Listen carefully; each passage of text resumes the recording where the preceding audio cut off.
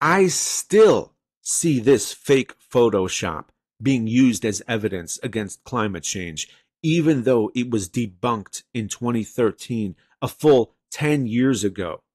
Yet people still believe it. This is how the truth loses. This is why freedom of speech does not guarantee that the facts and the best ideas will always win in the free and open marketplace of ideas, as is commonly believed. Since social media has surpassed the mainstream media with negative and divisive content, the mainstream media came full circle and now does reports based on social media. This is how fake outrage spreads. For example, a very small Twitter account posted a tweet that got 55 likes, calling the song Natural Woman harmful to trans people.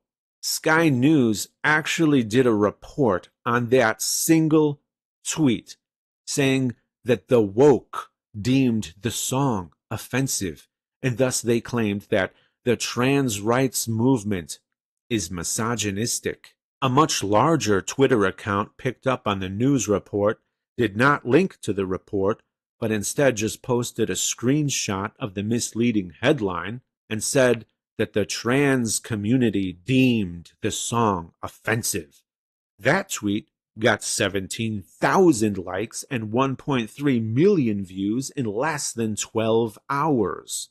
If the media can base entire news stories on single anonymous tweets with low engagement, and then use that single tweet to smear an entire demographic, then literally anyone can create any outrage story they want, with any outrage headline they want, using fake accounts.